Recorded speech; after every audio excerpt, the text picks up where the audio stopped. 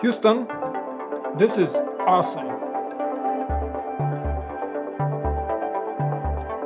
You know, I've been saying for a while that LEGO is getting really good with their big models. The newest LEGO NASA 10283 Space Shuttle Discovery along with the Hubble Space Telescope model are the greatest example as of late of how far LEGO has come when it comes to creator true expert vehicles and models. They're not really called creator expert anymore, but this thing has this expert tag to it, very strongly emphasized in this model. So without further ado, let's dive into the review. Wow, Mike, that was deep. You can now become a news anchor. 2,354 pieces, and I think in this specific case the black adult 18+ box looks really good because we do have the vastness of space behind the shuttle as a background. We also have the Space Shuttle Program logo in the corner and the NASA Space Shuttle Discovery logo in the upper corner. The back of the box shows one of the ways you can display the shuttle along with the Hubble telescope. We have the dimensions and also of course the shots showcasing the features of the set and some real-life shots of both the Hubble in space, and on this side there's the shot of Discovery right after launch. The manual, as expected, provides you with tons of historical information about the Space Shuttle program, and what I noticed the most about this is I think the first official mention of SpaceX as the company that follows the legacy of the human spaceflight on space shuttles, and we can see the Dragon with the crew capsule on top of it. This is, I think, the first official mention of SpaceX in a LEGO set, because right now SpaceX works closely with NASA. They just won the lunar landing contract for almost $3 billion for the Artemis mission. The human landing craft will be done by SpaceX.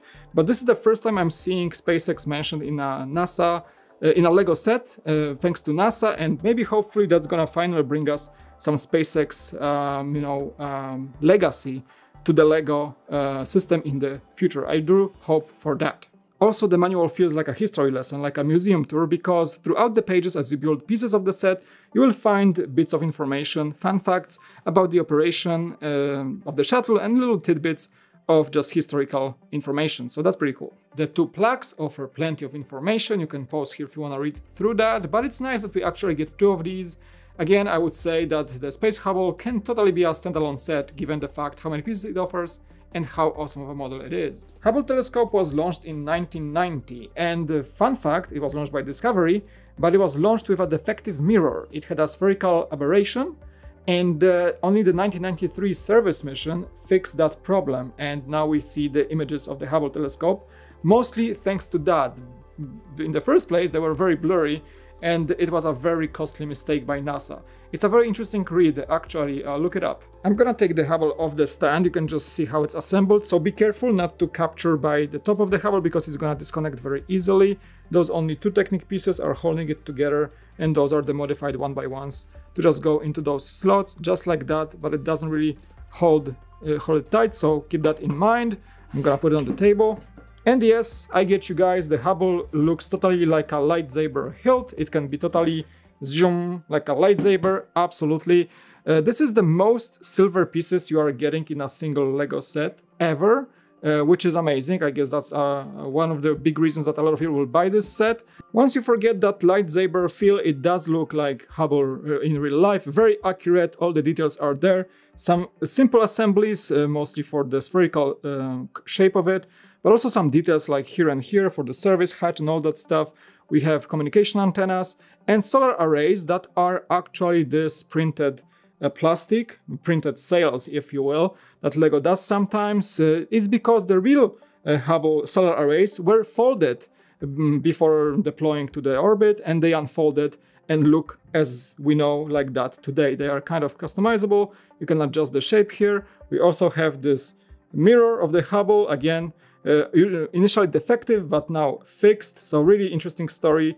Look that up. I had a blast reading through it. I didn't even know that it cost so much money to deploy the Hubble, and they had initial crazy problems with the picture quality, and it was really almost like a flop of a mission. So really interesting story there. And also a quick look at the back to show you what's up.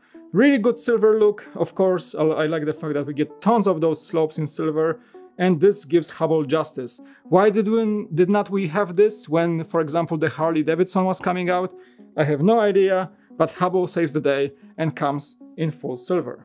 Notable piece on the Hubble is the classic old NASA worm logo and the ESA, European Space Agency logo on a custom printed silver piece. And you can also access the service panel, like right here, or I think that's probably one of the equipment pieces they replaced to fix that mirror problem, but it's also recreated in the set, which is super accurate to the historical thing. In fact, the Hubble is so good that many people, including myself, were calling for this to maybe become even a standalone set for like $40–50. It takes a while to build, it's plenty of pieces, like takes you an hour or more in the beginning of the build, and right now we have it locked into this exclusive giant beautiful Discovery shuttle. Discovery is glorious, I don't think I have to repeat that. She flown 39 service missions, she launched the Hubble, and then conducted 2 service missions afterwards. And right now you can see the real Discovery shuttle in the Smithsonian National Air and Space Museum in the US. I like how simple this stand is, just those 2 things slot into the bottom of the shuttle. Let me see if I can show it. There it is, right on. And just shows you which way is forward. You can actually do it this way if you want to, but once the shuttle is on, easy, boom, slot in, and it stands beautifully. So it's super easy. I'm glad there is no technique involved, and it just is securely placed by its own weight. The shape is very accurate. You can superimpose the shuttle on the real pictures of Discovery. It's gonna be like 1-to-1 perfect shaping. The thing that's of course missing is the lack of the external boosters that are reusable, that were reusable, and the external fuel tank. That makes the full shuttle launch system. What we're seeing here is just the orbiter. So I can see mock people already thinking how they can deploy the tanks and the boosters to make this the complete space shuttle system look. I really want to do the quick overview of the functions before we even go any further, but just gonna take it off the stand once more. The main functions that everybody gonna absolutely love is this. Deployment of the landing gear one way only, as in the real thing. So that way you can totally display the shuttle on its landing gear very accurately. And you can also see that the front landing gear and the rear landing gear have different height.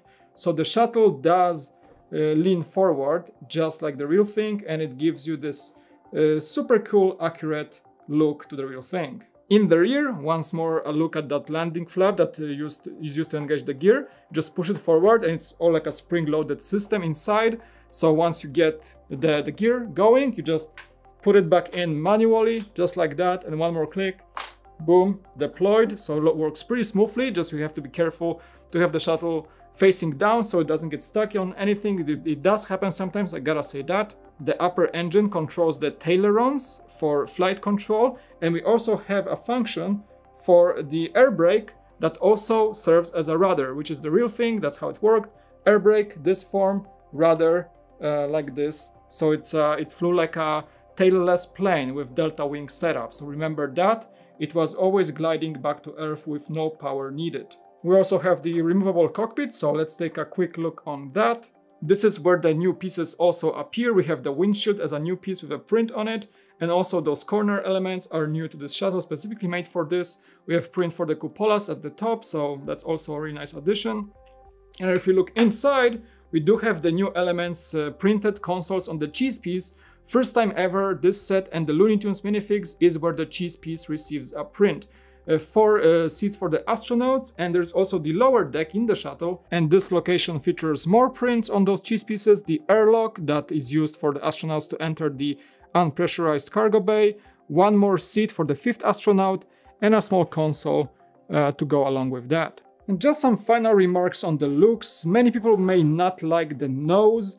It's completely brick built, so I do appreciate it. It certainly looks like Lego, which rest of the models might not, because of the lack of studs. So the studs are very selective, and the designers went for the fact that the shuttle is a very displayable model and they want to keep it studless, but the nose cone definitely gives you this Lego look, which is, I mean, in my opinion, great.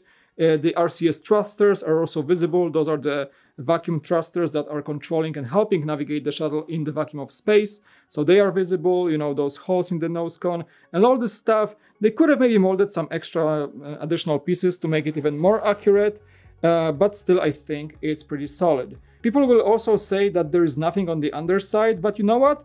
the real shuttle had thousands of heat-resistant tiles. And I think the undersides of Lego bricks are kind of looking that way, so I don't mind having not much of a smoothness here.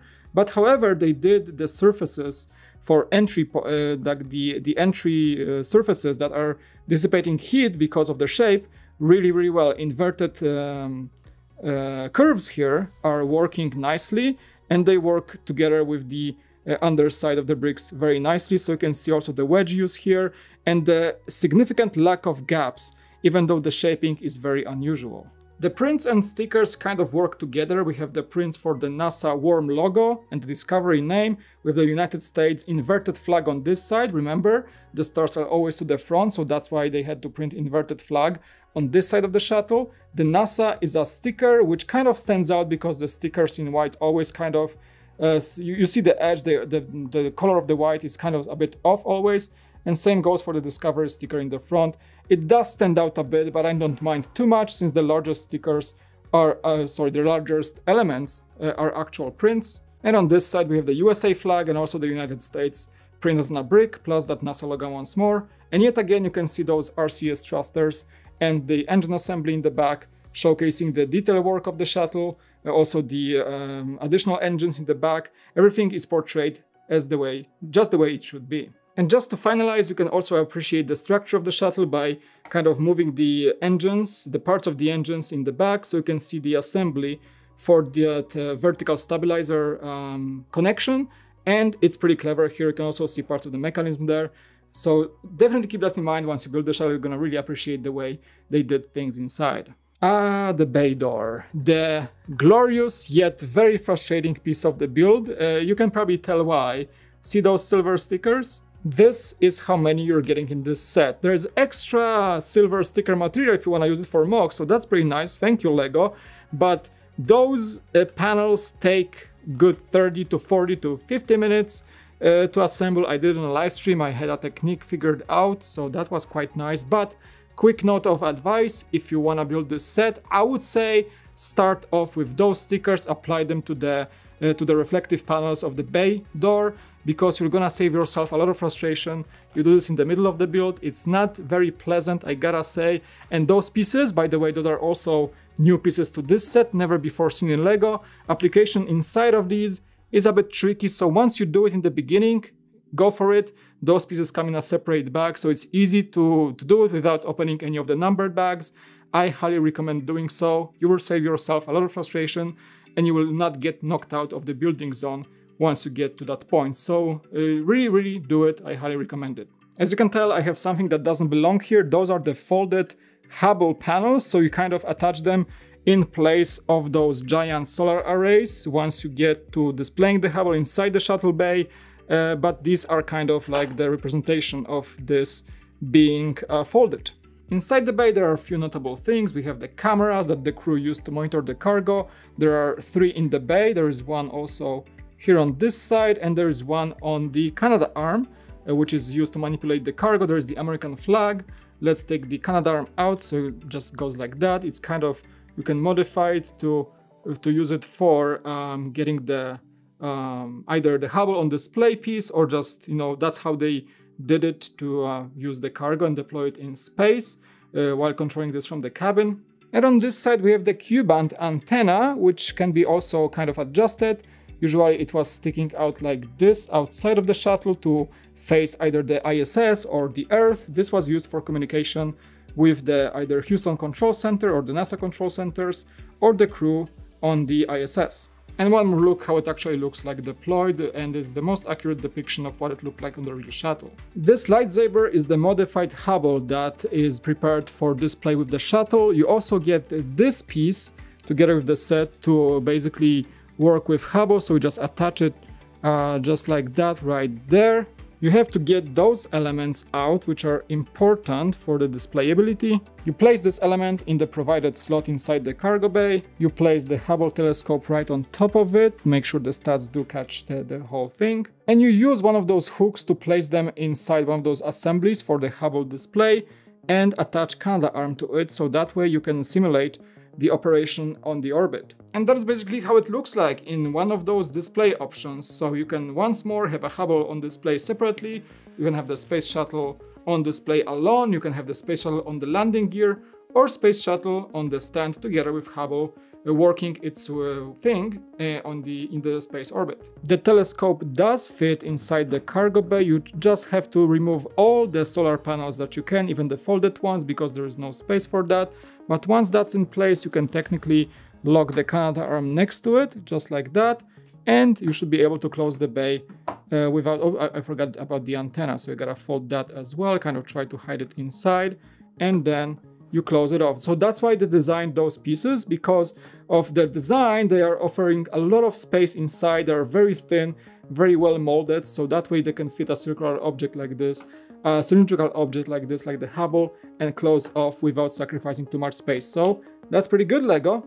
And you know what? I just wanna do a closing remark of appreciation for what LEGO is doing with NASA Legacy. The ISS set from LEGO Ideas is not in the picture, it's still my box after the move, but this is what I had in the studio: the Space Shuttle, the Saturn V rocket. This thing is absolutely glorious.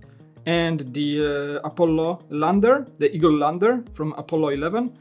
Wow. I mean, what else is left there, right? Like, we have the shuttle, which is the epitome of NASA technology and legacy and history.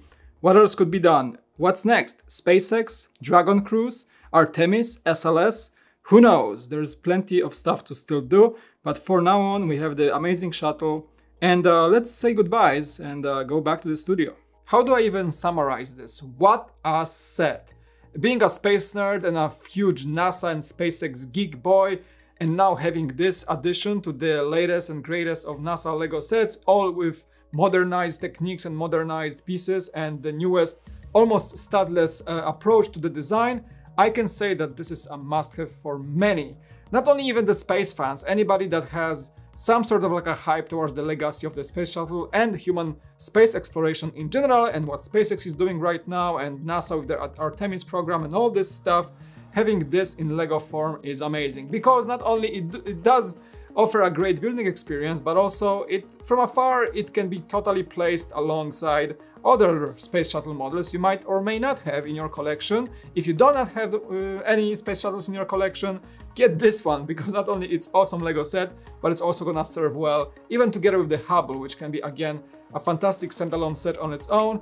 They will both serve amazing for your display and for always coming back and remembering the legacy of these amazing missions and one of the craziest engineering programs in the humankind history as of today. Alright, let me know what you think about this review. Of course, the comment section is open below. You can leave your comments there. Leave a like, hit the like for the YouTube algorithm. Just destroy, make it turn blue, and that's gonna really help my channel. I hope you guys enjoyed this video. Thank you so much for watching. It was Mike, and I'll see you in the next one here on The Cool Factor. Peace out. Bye.